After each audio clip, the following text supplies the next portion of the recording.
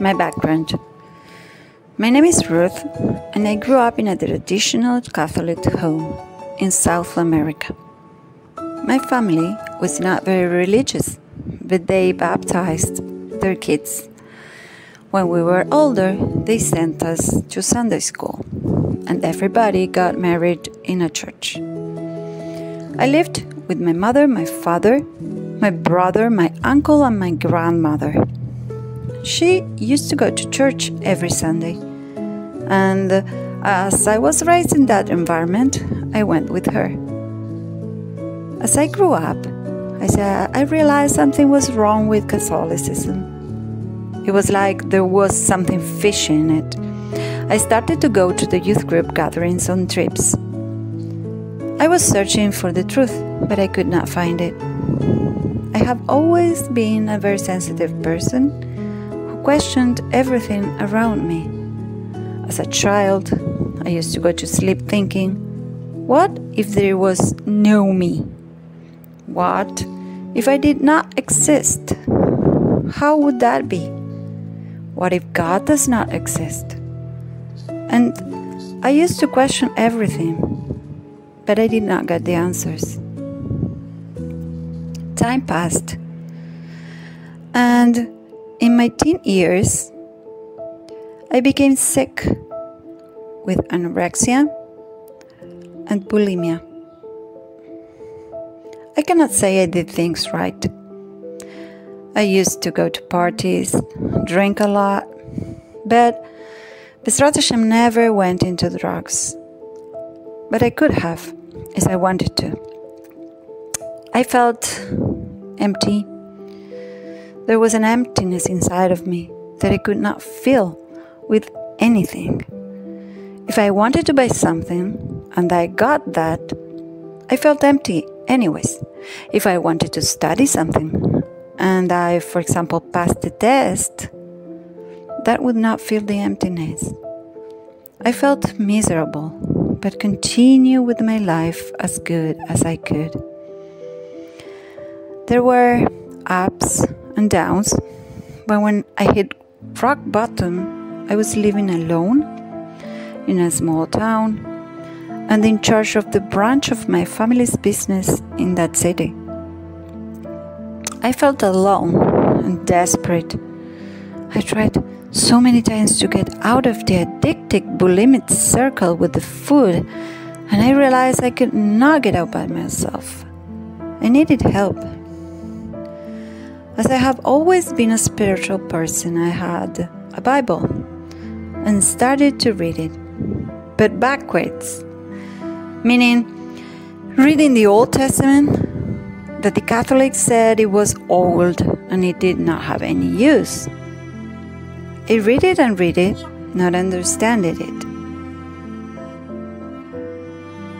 But inside of me, I had the necessity to go to the beginning of the story, because the end, the New Testament, did not make any sense. I remember I cried so much. I got tired of crying and asking HaShem to help me get out of that circle of sickness I was in.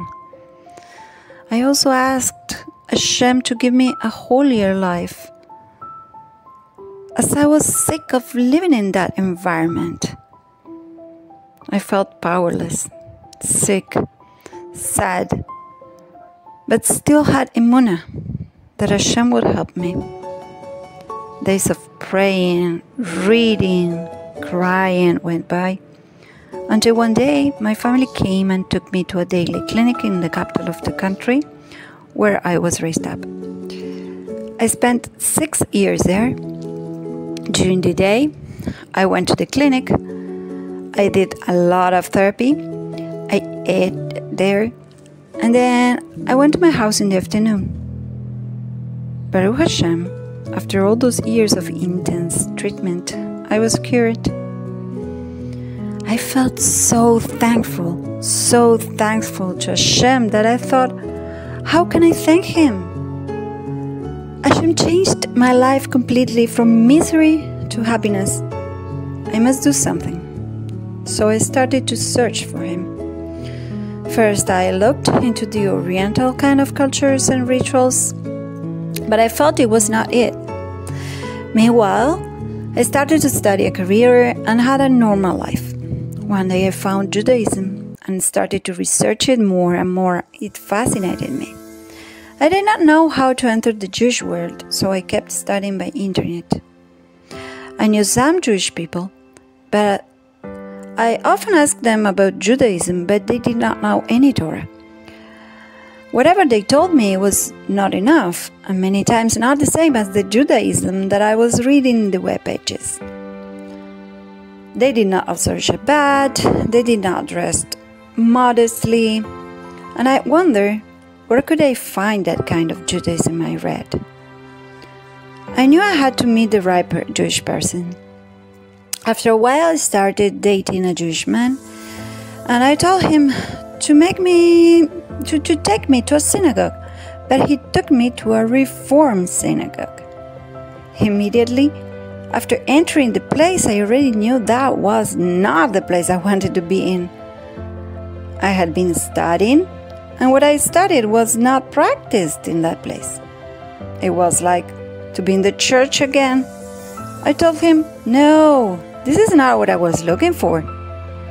The next week, I presented myself in the Chabad house and asked to speak to the main rabbi there. I told him, I want to study to convert to Judaism.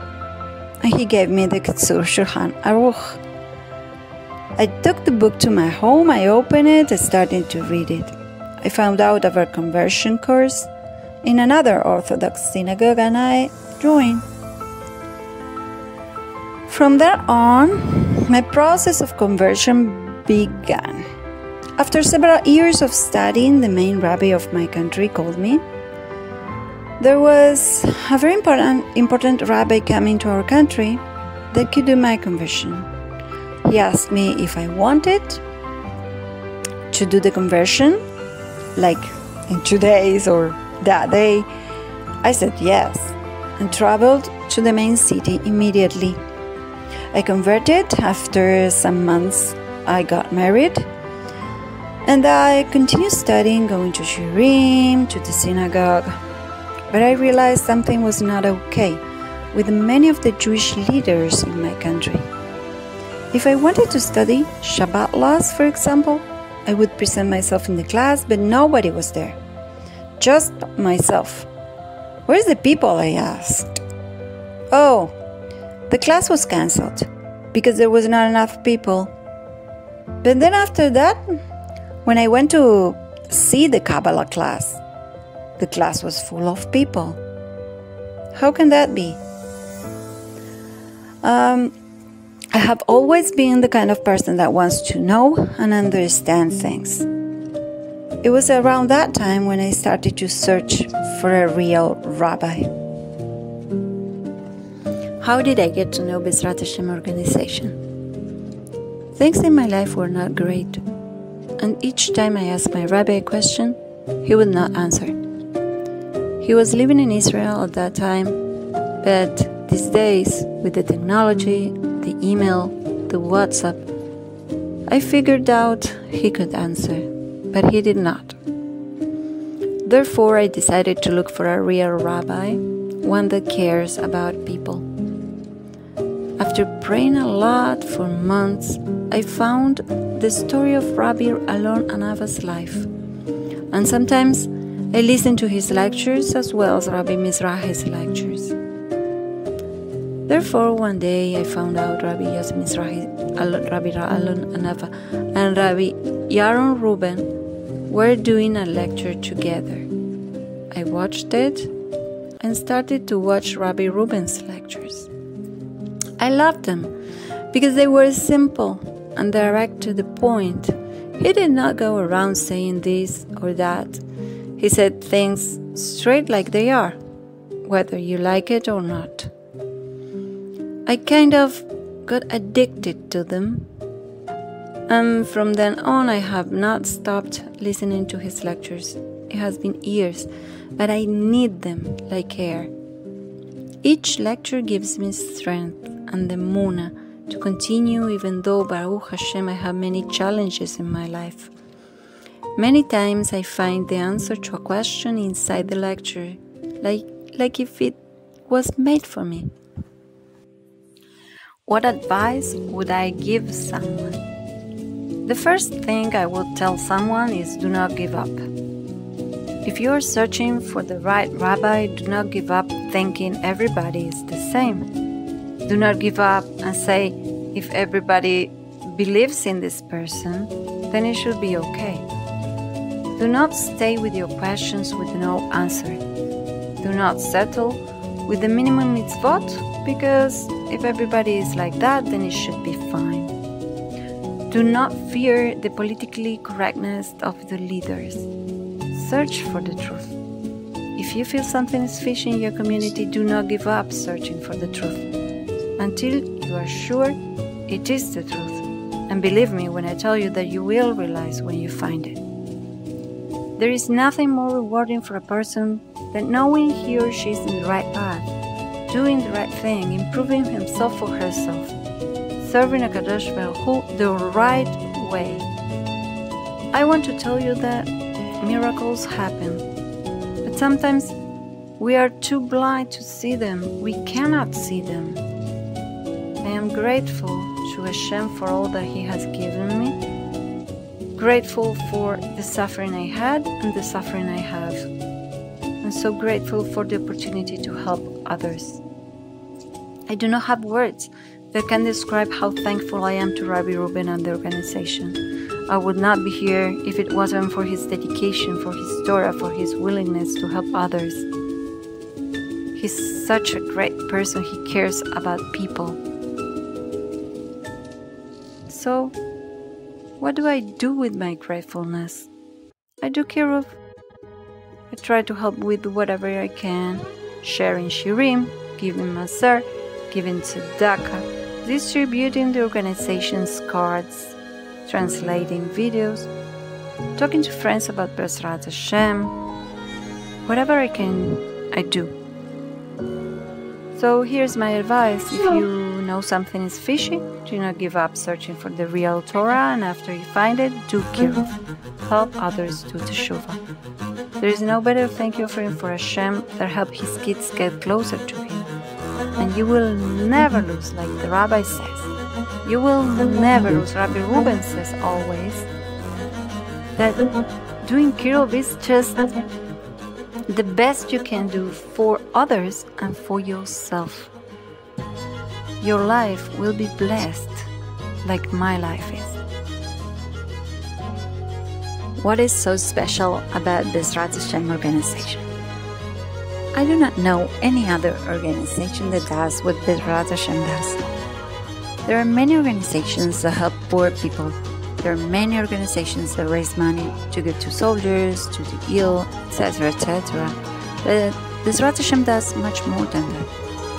The rabbis' entire lives are focused on helping others, not only Jewish people, but also no-hides, with time, money, Torah shirim, shidduchim, conversion, advice, answering questions, with everything. They take care of the spiritual and also the physical needs of Torah scholars that are so in need right now in Israel because of the Rashaim that govern this land. Everything is special about this tradition. And at the end of the year, they show you what they did with your maser, with your tzedakah, with your contribution. They do videos, they show you that they indeed do help, that they do send the money to buy groceries, that they do what they say they will do. Thank you for listening to my story. May HaShem bless you and help you find the right way, the way of Torah.